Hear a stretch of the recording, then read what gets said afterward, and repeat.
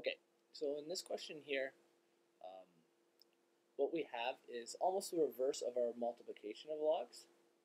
So what we're going to try to do is we're actually going to go backwards from this, and we're going to try to turn it into that, okay?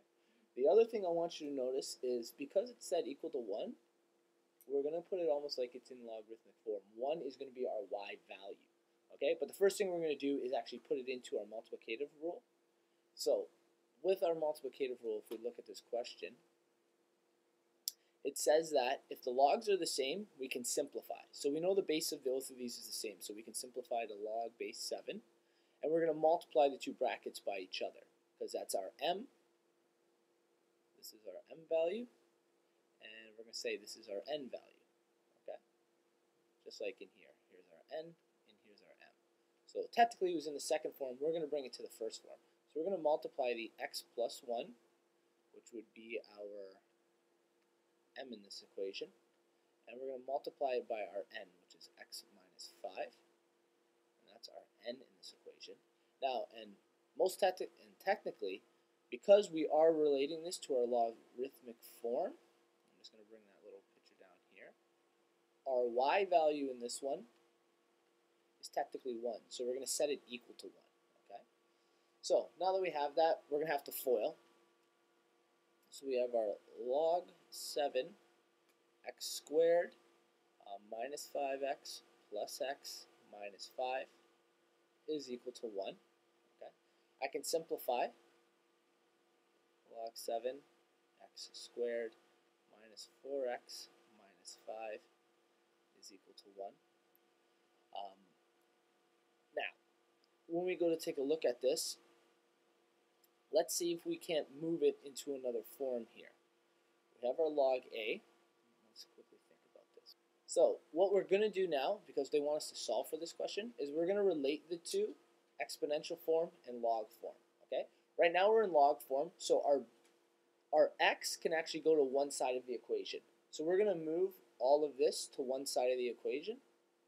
So we have x squared minus 4x minus 5 is equal to, and if you take a look, I'm just gonna, I guess we'll underline them just to make sure we can see where each goes. This is our a,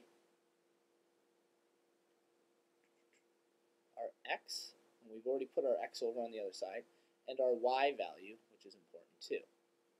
Our y value becomes the exponent. So we're going to actually move the base up in this question, which our base was 7. And our y value, which is now becomes our exponent. So what we've done is moved out of log function into exponential. Does that make sense so far? So when we moved into exponential, and we'll drag it in here just so we can see it. Okay, so we moved it into our exponential form. Now that we've done that, we can set this up like a quadratic. Okay, so we're going to set this up like a quadratic. I could drop the brackets. I have x squared minus 4x minus 5 is equal to 7. I move 7 to the other side. X squared minus 4x. Negative 5 minus 7 is negative 12 is equal to 0. Now I can factor to essentially solve for my options. 1 and 1, 1, 12, 2 and 6, 3 and 4, and we know their products. I'm going to have to add up to 4x. Technically there's x's on these. Because one of them is going to have to be negative, I'll tell you really quickly, we're probably looking for 6 and 2, because that's going to give us 2x, 6x, and if 6 is negative, that'll give us our 4x. So when we go to factor it, we have x as our first term in each bracket. Okay, and it's still equal to 0. And we have positive 2 in one and negative 6 in the other. And we solve for our two x values. X is equal to negative 2. Does that make sense quickly? Okay, and the other one is x is equal to positive 6. So our two options in this with x would be negative 2 or x would be positive 6 in our equation. We can probably go back and relate it if we wanted to. We could plug them in to solve, and we'd probably be able to get, as a checking, our right answer there. So we wanted to check a rule. We're not 100% sure if we could just drop, because this was both base 1, right? We wanted to see if we could just drop the logs off and end up like this. Well, another thing I can do is I have my division of logs. So I can use that rule. What I'm going to do is I'm going to move log 9 to the other side of the equation. So I end up with log 2x squared minus x minus 1 is equal to, minus log 9 is equal to 0. Now, let's also write down what we're hoping will happen. We were hoping, and I'll put it in red just above, that the logs will cancel each other. We're trying to prove that if we drop the logs, this will end up staying true. 2x squared minus x minus 1 will equal 9. Okay? We're going to prove it using our division of logs. So we've done that now.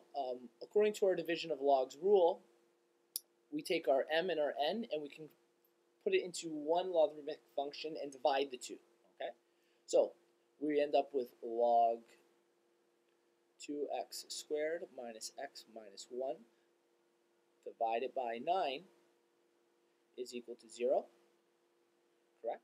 Yeah. Okay. Now what we're gonna do is we're gonna move from logarithmic function into exponential form. Okay?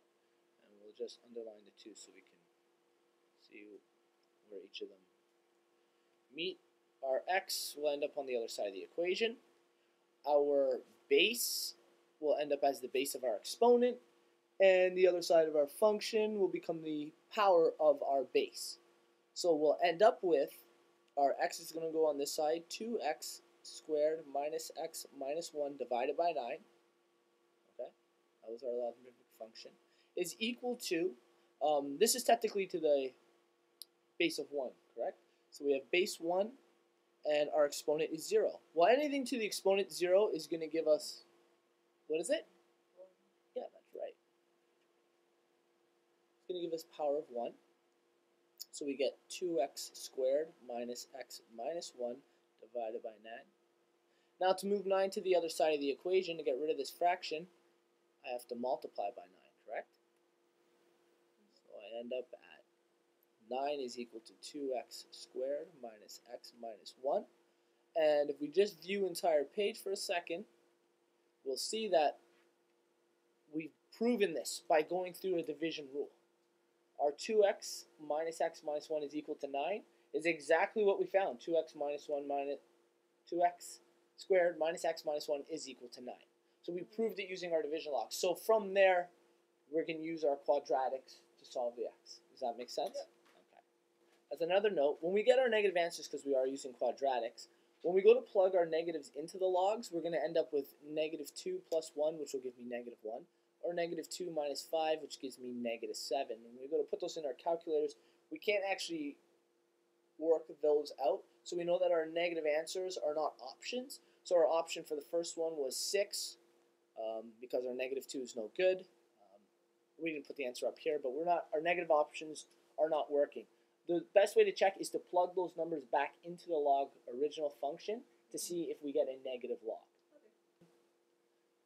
We quickly know we got to change from logarithmic form into our exponential form. So what's the key thing here is pretty much defining what our things are. If this is our x, this is our x, okay? And we're referring it back to the equation. We'll call this our A. This is our A. This is our A. And finally, y is 3. Y. So we were originally in logarithmic form. We need to move into this form here. So our x actually goes from being here to the other side of the equation. So we get 2x minus 1. And that is going to be equal to A, which is the base of our function, which is 5, to the power of 3. That's going to be 125, I think. So we get 2x minus 1 is 125. Move the 1 over, we get 2x is equal to 126. And then when we divide it, x is equal to 63. I think that's what they're looking for. Alright, in this question here, we made a quick error. Wasn't base 1, but base 10. Still worked out fine because, whoops, our 10 was to the exponent of 0. So let's fix that up.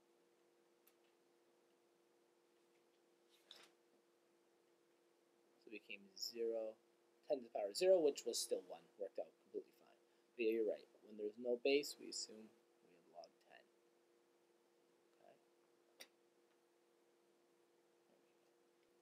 10. Okay, 15. This is our division rule for logs, right? Which you noticed right away. So we have log base 10, x plus 9 divided by x. Now I can't quite simplify that because we have the addition on top, is equal to 1.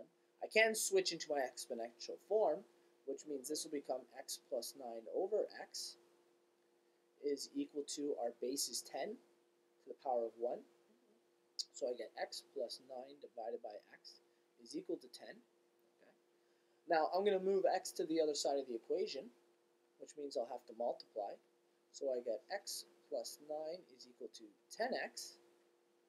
And I'll move my x to the other side. 9 is equal to 10x minus x. Yeah, so you get 9x equals 9. X is equal to 1.